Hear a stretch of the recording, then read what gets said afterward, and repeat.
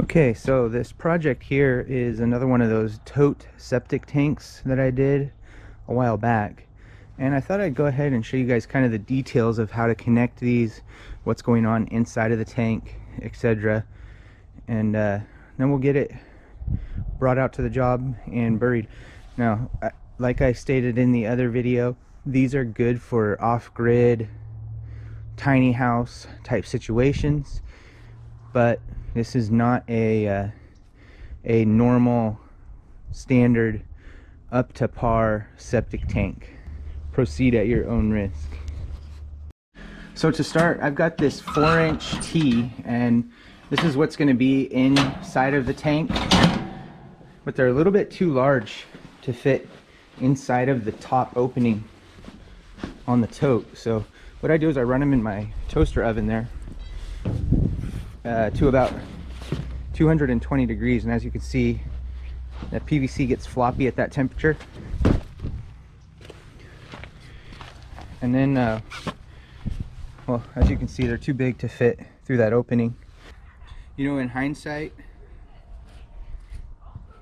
I don't think I'd use T's. On the last one I did, I used 45s, which have been working really well. Even a 90. Any older septic system that I've seen inside was using 90s, and then they would just drill a small hole on the top side of the 90 to break the vapor lock.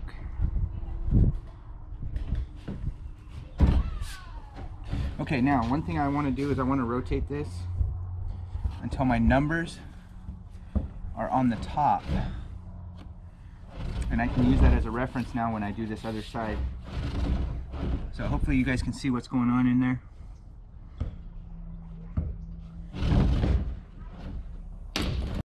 You know, the original one I had 45s, which worked out really well, fairly well. Some of the older tanks I've been in, I've seen just a 90 with a couple of holes up here on the top, like I said, to break the vapor lock. That way the water can still get in, go throughout to the other side, and that fits in here no problem. The T is kind of difficult. Okay, you can see the pipes in there. We've got the T's on, and what we're going to do now is we'll figure out what tank is going to be our solids tank. That's going to go first in the series, and get that one wired into place. Now, if you think about this, technically you only need a solids block on your solid tank. This side, it doesn't really matter. But what we're going to do now is we're going to get this pipe wired into place before we push these totes together. We're going to silicone this. Technically, you only need to silicone your solids tank once the water flows through into this tank. Your leach field outlets, which are going to be lower on the tank around midway, are always going to keep that water level below this pipe, in theory.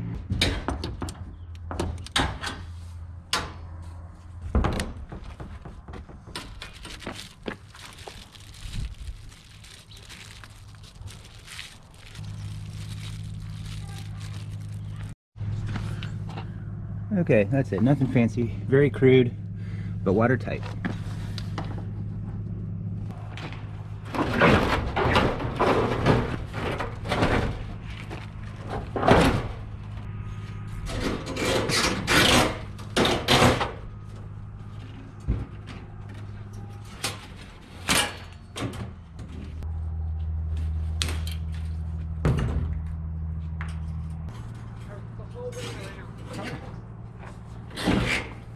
Weird.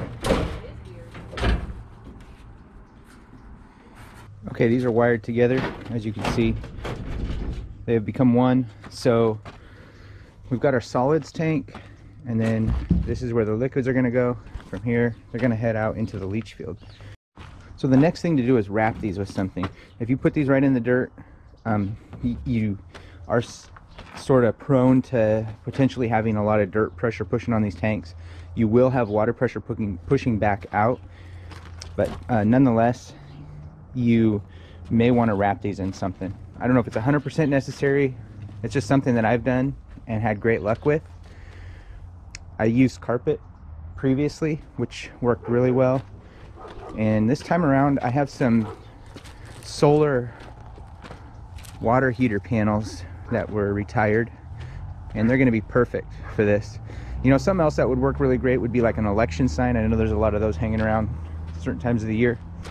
Just something that's synthetic, something that can bear the pressure of soil pushing in, something that can also handle direct dirt contact, soil contact, and won't deteriorate immediately.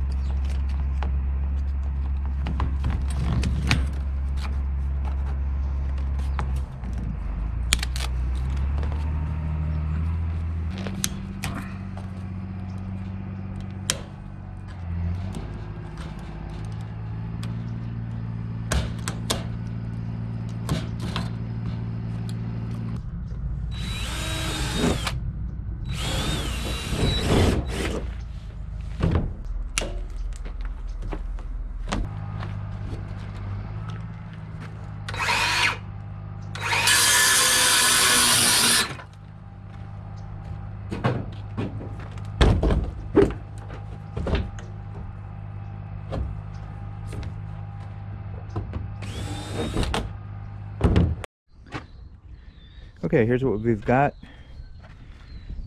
It's all wired on, nice and sturdy. And all that's going to do is alleviate the pressure from the dirt pushing in between the cage onto the actual plastic tote. So I got a little tear there, but I have a spare piece I'm going to drop in there. So yeah.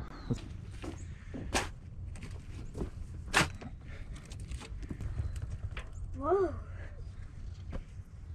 It's dusty and weird down here.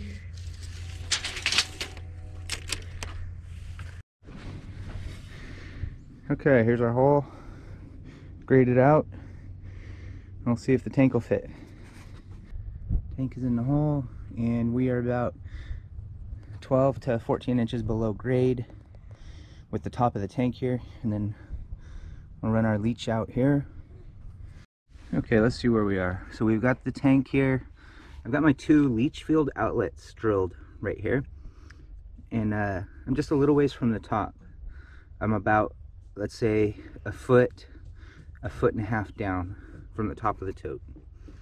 2 of them. They're gonna run in solid triple wall to right here, and then we're gonna begin our leach field right here with the perf pipe. Yeah. Just how Okay, this is what we're after here. Those, and I just put a level on them, and what we're looking for is 1/4 inch per 10 feet. You don't want much fall on these, and we're pretty close. So this is solid, and from here we switch to perf, and we get a bunch of gravel and rock and rubble in here.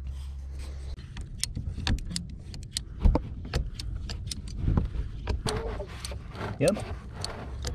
Did you need both of these? Sure did.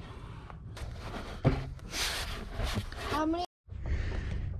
All right, here's our leach field beginnings of such. We're 5 feet deep and 3 feet wide. And just for reference, we're a couple feet below the outlets on the leach field.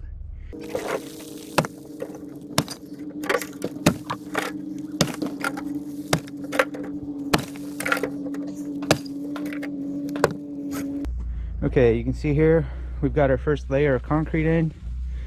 All the dirt is covered. These are a lot bigger of pieces than what we're going to put on top.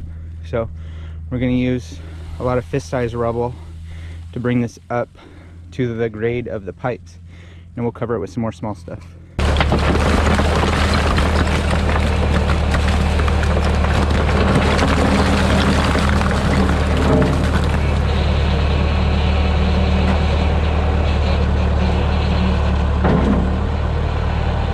All right, the leach lines are in here, and we've got the grade set. Basically, we're just splitting a little bit of that bubble on both of these, and the holes are aligned down. Now we're just going to start packing some rubble around them, and then we'll fill them the rest of the way.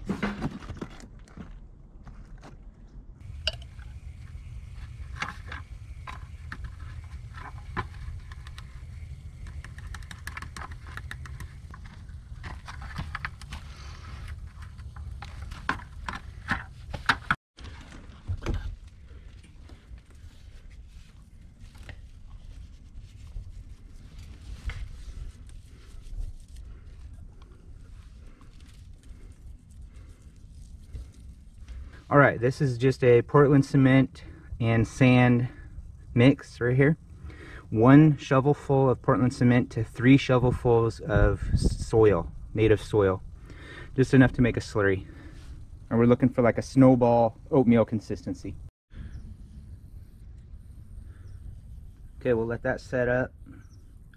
Once it can support itself a little firmer, we're gonna put a thin layer of slurry across the whole tops of those totes. Okay, and here we are. We've got it capped now. Got some reinforcement wire in there, and we've got kind of a concrete slurry on the top here. We'll let that harden and then go ahead and put a couple layers of dirt on it. Oh, and then you can see here how the buckets turned out. And we just put a bucket lid on them, and then you can still access the hole there, the clean out hole. Oh, and I went ahead and filled it up with water, kind of get them settled and keep them from moving around. Okay, and here's what we've got. So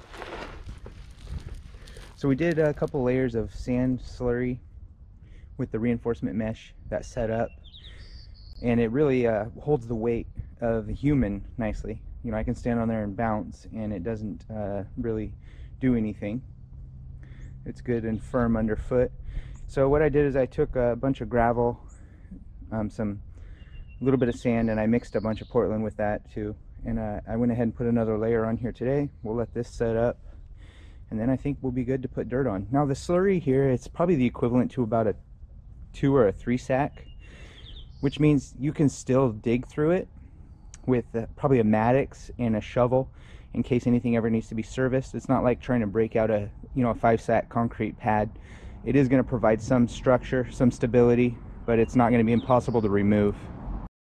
Now I should mention, I'm going to take 2 old retired skill saw blades and set them on the tops of these lids, and then I'm going to outline this tank with some ribbon tape, metal ribbon tape,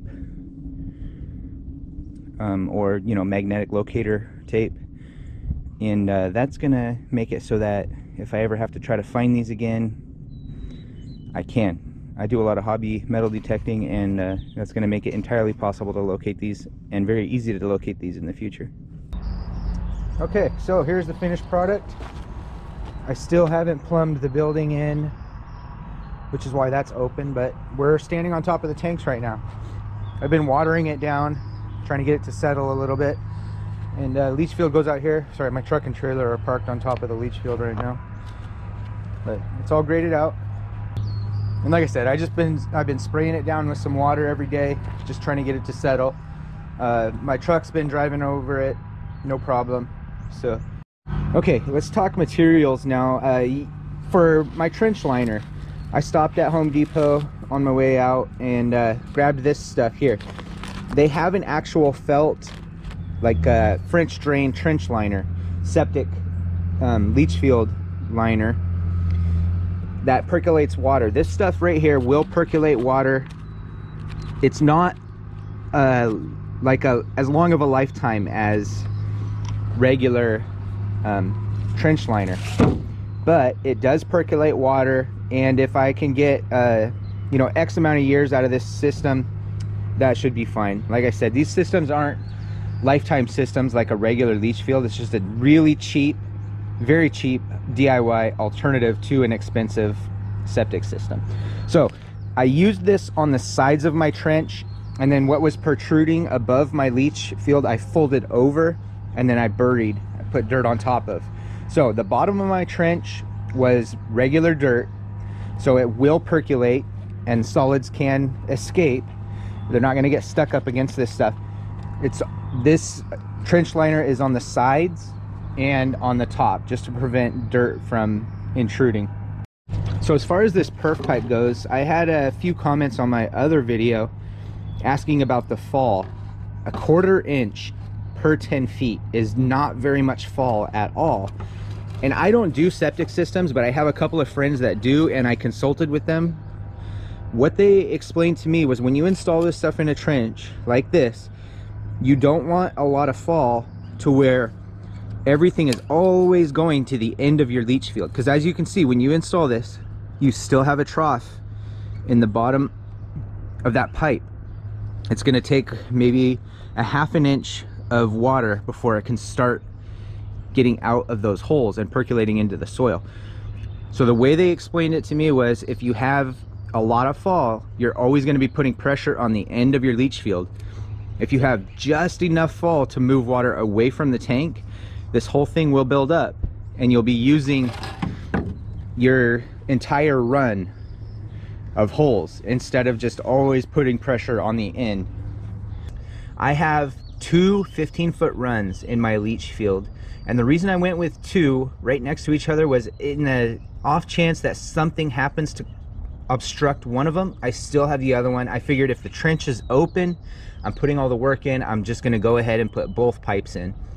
Whether both pipes were necessary or not, that's neither here nor there. They're both in there now, and I have 2. One can be considered a backup. On that original system, I used 45s on my crossover pipe, like so.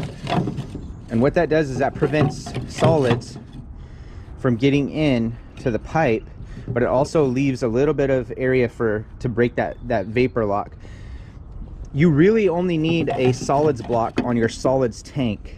You know, you're never going to have water flowing back the opposite direction. So a solids block on the solids tank. In hindsight, I would not use the T again unless I was using 3-inch crossover. I would definitely use the 90 and then drill a hole to break the vapor lock, and I think that would be sufficient. The T's worked. I had to heat them up to make them floppy so that I could fit them into the tank. That was not ideal. So let's go over cost. This stuff here, whether it's perforated or whether it's solid, the triple wall pipe in 4-inch is about $1 a foot, roughly. You're gonna have a couple of fittings, not very many, a couple tubes of caulking. I happen to have a source for free totes. You can find those anywhere from $50 to $150 a piece. You can oftentimes, if you do your homework, you can find those things for free. Trench liner, not entirely necessary. You know, you can find this stuff for anywhere from $40 to $100 a roll, depending on how much you need. I did not use that on my original system, and my original system 4.5 years later is still performing just as well as it did the day I put it in. So just up to you. Now, code around here by me requires 1.5 inch drain rock. To bring in a load of drain rock, you know, a full transfer load of drain rock is $600+ where I'm at. I had free concrete rubble available, so I opted to go that route. And I have about 4 yards of concrete rubble in my leach field, which is far and above what I'll ever need. Now, as far as putting a cap over top of your tank, that's just a matter of preference. This one's going to see a moderate amount of foot activity and maybe some ATVs, etc. over the top of it, so I opted to stabilize it with that concrete slurry. Again, if you're on a budget, or if you're not going to see activity over the top of your tank, that's another way to save some cost. I used 3 bags of raw Portland at $10 per bag. So that was $30 to cap that tank. The system that I've had in for 4+ years has been performing far and above what I ever expected to get out of it. So again, this is just a alternative to an expensive septic system. I don't think I would be bringing out an inspector and expect that I'm going to pass, you know, an inspection, but it's a good short-term option for, you know, an RV dump or an off-grid cabin, something like that.